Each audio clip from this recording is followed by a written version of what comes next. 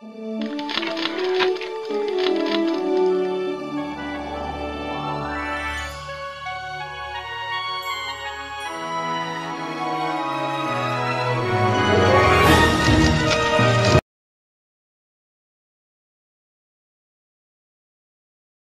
so I'd like to talk a little bit about incident response, how an agency should respond when there's an incident.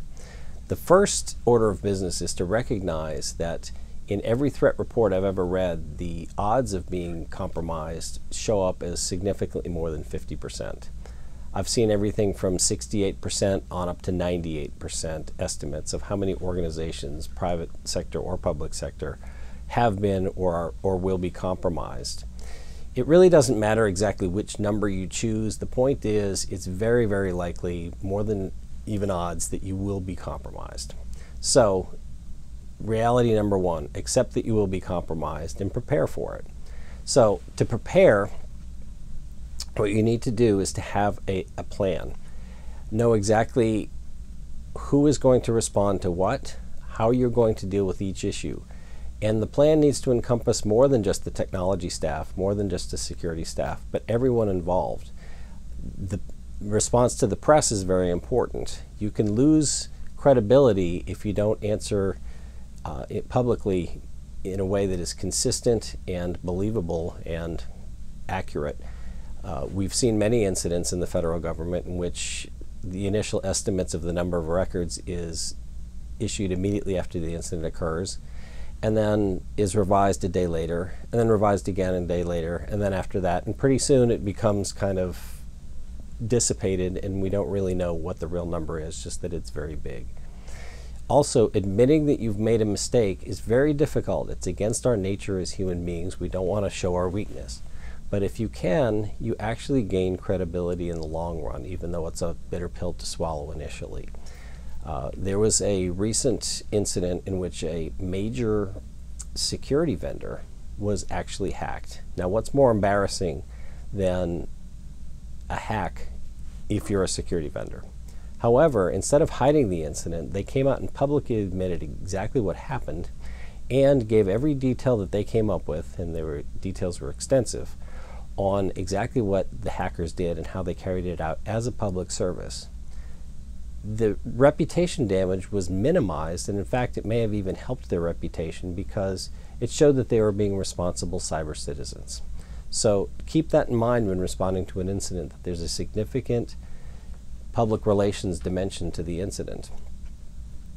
In addition, recognize that the damage to the reputation is to your organization, and agencies tend to think about that, but in the recent OPM hack, I think there is a sea change in the recognition of who is really damaged, and much of that revolves around the fact that there were so many people whose records were compromised that really they were the victims. And by emphasizing that in your public relations, you also enhance your reputation as a responsible cyber citizen or public citizen. Now, once you have your plan in place, in addition to the PR aspects, you also need to plan, obviously, for the technical response, how to shut down systems, when to shut down systems, how many systems are affected, how many people are affected. These are not easy decisions, but if you have a plan, and more importantly, if you rehearse and practice that plan in advance, things will go that much more smoothly in the inevitably chaotic circumstances that follow an incident.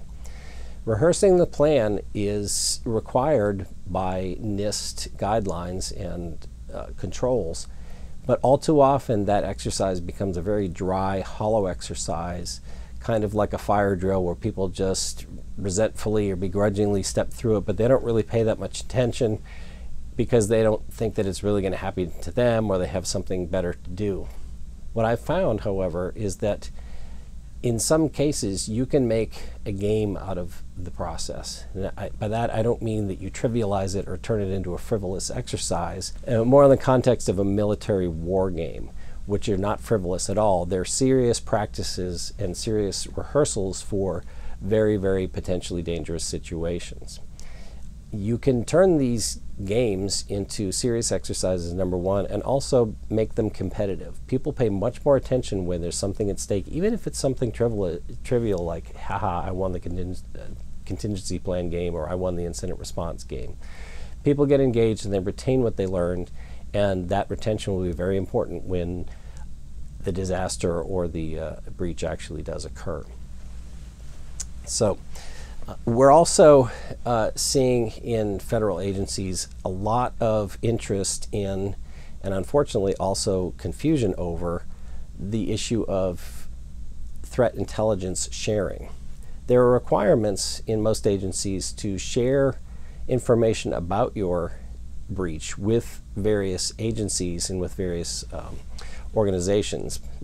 For instance, the Computer Emergency Response Team, the CVEs, various other organizations, but there is a wide variety of law and bill currently pending before Congress that has to do with what's required with sharing information about threat intelligence. I did a search recently on Cybersecurity Information Sharing Act in Google and came up with no fewer than 4 laws pending before Congress and the Senate, which unfortunately have not made much progress, if any progress has been made at all. As recently as August 5th of this year, there was a bill that went before Congress, and their decision was to table the issue. Now, I understand there are other issues facing Congress. Cybersecurity is not their whole world. They have other things, such as the Iran nuclear deal, that they need to deal with. But some of these laws date back to 2012 and have just floundered and gone nowhere. They often overlap. Sometimes they conflict with each other.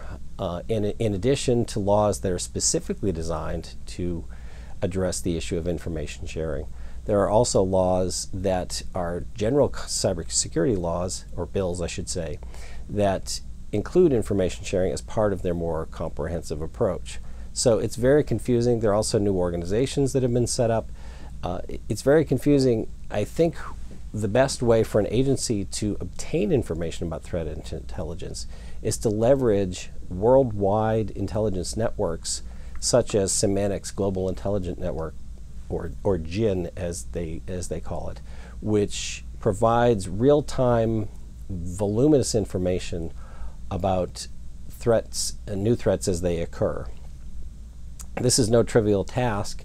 According to Symantec's Internet Security Threat Report that came out recently, no fewer than 317 million new malware variants occurred in 2014. That's nearly 1 million a day. That's a lot of new threats. To say nothing of other types of threats that are not malware variants, but 0 days as they're called. That is, new threats that are not already known, or not just variants of existing threats. So when it comes to incident response, what we need to do is to make sure you have a plan, exercise the plan thoroughly, have well-trained staff, and for future planning, look very carefully at automated threat response capabilities, which are emerging as a very important new technology in the area of cybersecurity.